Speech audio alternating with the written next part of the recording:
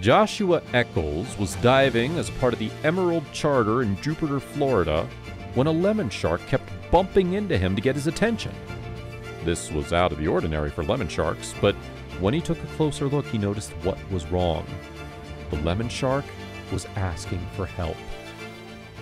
Like this video to help it reach 10K, and don't forget to subscribe. Welcome to Wonderbot Animals. When it comes to sharks, it's important to separate the myth from the truth.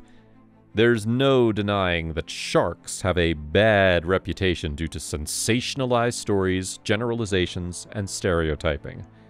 They're known as dangerous killers that will eat anything you put in front of them, and they have a preference for human flesh. However, that's not really the case. While it's true that shark attacks have occurred, and they're horrific, sharks are killed by humans far more than humans are killed by sharks. The demand for their fins has led to overfishing and illegal fishing, greatly reducing shark populations all over the world. What a lot of people don't understand about sharks is that they are essential to the marine environment, and they should be respected and protected. Now, it can be difficult to shed the negative and untrue beliefs we've adopted about sharks, but it's also important to understand the full picture. As with all wild animals and predators, sharks can be dangerous and aggressive. However, they don't hunt humans, and they much more prefer fish. Shark attacks almost always have explanations, and they're often accidents where sharks get curious about movement in the water, or they confuse humans with prey of similar size, such as seals and dolphins.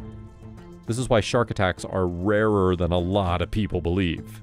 In fact, getting struck by lightning is a lot more likely to happen. According to the statistics, there's a 1 in 500,000 chance of being struck by lightning, and a 1 in 3.75 million chance of being attacked by a shark. The reason people believe that shark attacks are common is because when they happen, they are scary, and they make a lot of noise. The truth is that sharks are not evil, and they don't have a predetermined instinct to hurt humans. They're just predatory animals because they're at the top of the marine food chain, and they have innate instincts. Most people who work with sharks and experienced divers will tell you that sharks are actually quite docile. When they approach humans, it's often out of curiosity, and sometimes it's because they need some help. Joshua Eccles is an experienced diver and a professional shark handler. In March of 2017, he was swimming in the Atlantic Ocean with the Emerald Charter in Jupiter, Florida. Now, one thing that divers and shark handlers do is keep their distance. They're very happy to observe from a distance, but every once in a while, they will have really curious sharks come up to them. This is where it's important to have training. An approaching shark is not an invitation to touch or grab them as if they're kittens. So, when Josh was enjoying his dive with photographer friend Chris Mataford, they came upon a shiver of lemon sharks. Curiously, one of those lemon sharks was working very hard to get his attention when it noticed them. The shark was very persistent, and it kept bumping its nose into Josh.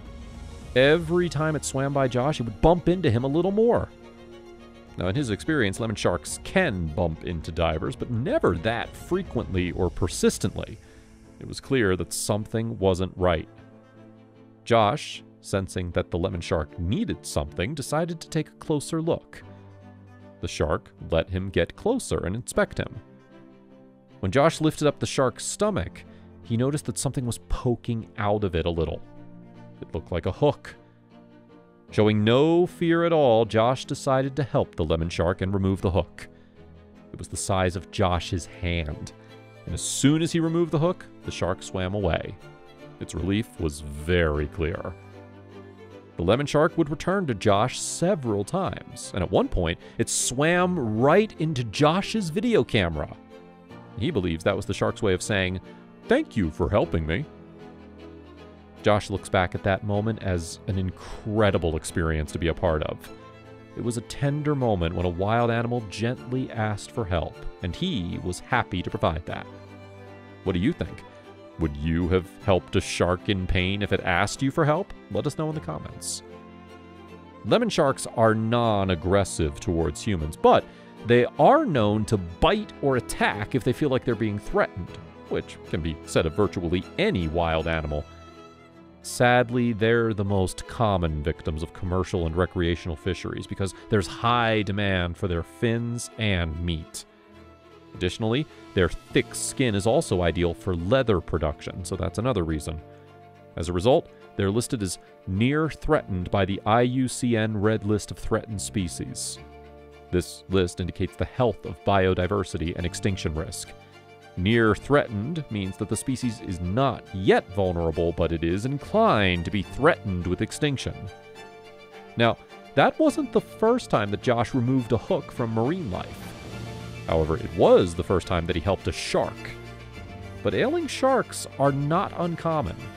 One time, diving instructor Brett Johnson pulled a knife out of the head of a nurse shark while swimming off the Cayman Islands. Vincent Cannibal, the owner and operator of Epic Diving, a company that organizes shark expeditions year-round, also encountered a shark in trouble in one of his dives. It was a dusky shark, and you could tell right away that it was injured, but these sharks are very territorial, so it had to be handled with care. At first, the shark was very shy around the divers, and it didn't even come close to them, as some of the other sharks did. In fact, he went away very quickly.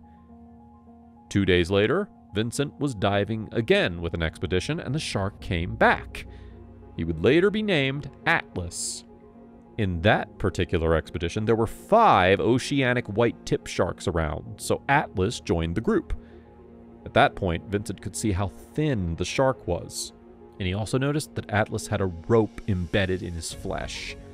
The rope was wrapped very tightly around the shark's body, so much so that it was pinning down one of his fins. Based on how severe the injury was, Vincent and his crew guessed that Atlas had been wearing the rope for at least a few weeks. They all agreed that they had to do something to help the shark, but they didn't want to put the group at risk. So they got the people back to the boat, and then Vincent was joined by Deborah Cannibal and Amanda Cotton to attempt to cut the rope off the shark. Atlas came right up to them, and he slowed down enough to allow Vincent to cut the rope using shears. When it was cut off, the shark rolled over and unwrapped himself. As soon as the rope was off, everyone on the boat cheered, and Atlas stayed by the boat the rest of the day, so people interacted with him when they jumped back into the water.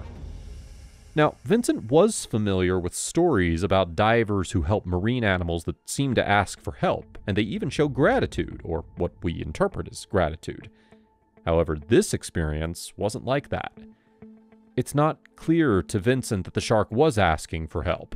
He thinks he observed the divers for a while, and then, once he determined that they weren't a threat as the other humans he had surely encountered, he decided to come closer. It was probably a comfort that other sharks were around and they were comfortable around the divers.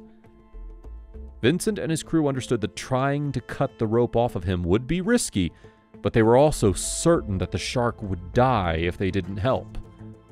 A month later, the Epic diving team was back in the water, and Atlas came up, looking a lot healthier than the last time they saw him. The wound made by the rope had healed significantly, and he had gained some weight. Atlas became a regular, and he showed up almost every day for the rest of the season, which was very lovely to see.